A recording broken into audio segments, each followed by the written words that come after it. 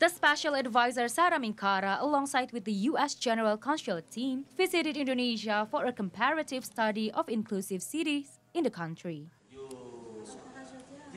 On her arrival on Monday, she met with various parties, including disability community and university scholars. During her visit, Minkara also discussed with Makassar Mayor Ramdhan Pomanto regarding his success for transforming Makassar into an inclusive city for everyone, especially for disabled community. After the meeting, Minkara admitted that she had learned so much from the city and proposed the city to become a sign language center.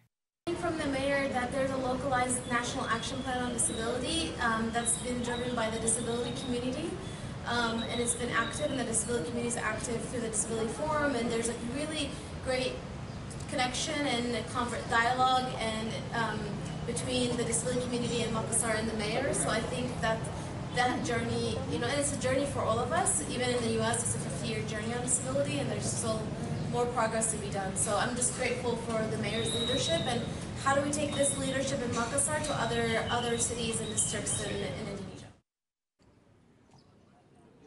Makassar has been chosen to be the host of the ASEAN High-Level Forum on Disability Inclusive Development and Partnership Beyond 2025, which will take place from October 10 to 12 this year.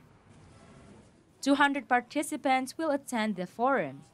They were representatives from ASEAN sectoral bodies and affiliated organizations, disability organizations, ASEAN dialogue partners, and academia.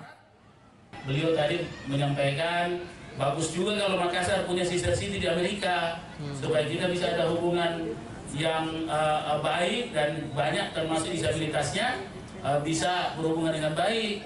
Kebetulan 5 tahun lalu tokoh tuli Amerika, tokoh paling top tuli Amerika itu datang ke sini.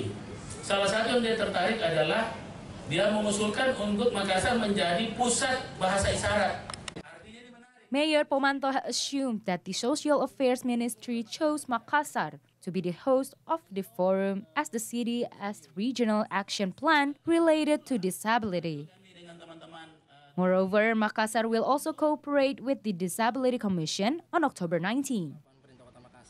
See Today contributor reporting from Makassar, South Sulawesi.